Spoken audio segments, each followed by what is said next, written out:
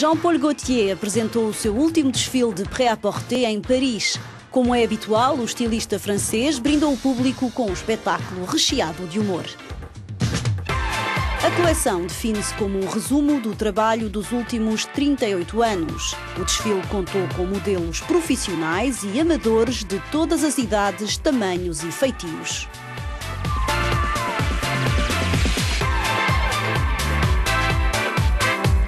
Jean Paul Gaultier deixa o prêt-à-porter, mas vai continuar ativo em matéria de alta costura.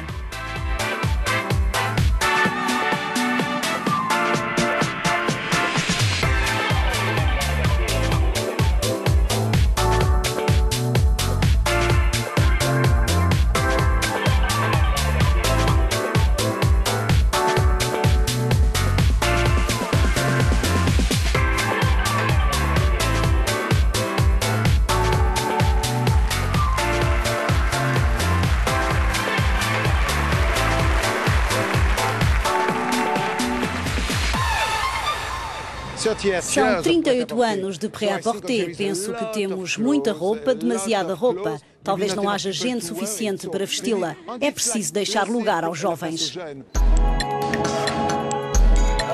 Para a britânica Vivienne Westwood, a reforma é uma ideia distante. A estilista de 73 anos marcou presença na Semana da Moda de Paris com uma coleção inspirada no período barroco.